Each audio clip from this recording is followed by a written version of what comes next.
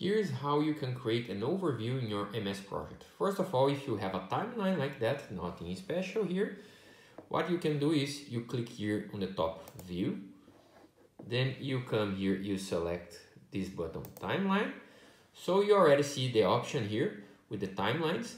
How do you add those items there? This is quite simple. So for example, if you select a task, click with the right button and click add to timeline. So the task is there, or the task is not there because it was there before. So if I do it again, add to timeline, the task will be back. And you can do this to form the overview for your project in any way that you want.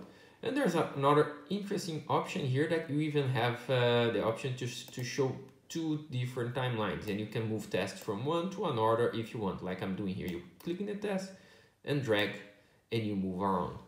And so in this case, you can create a timeline with your main timeline, for example, and a scenario here if you want.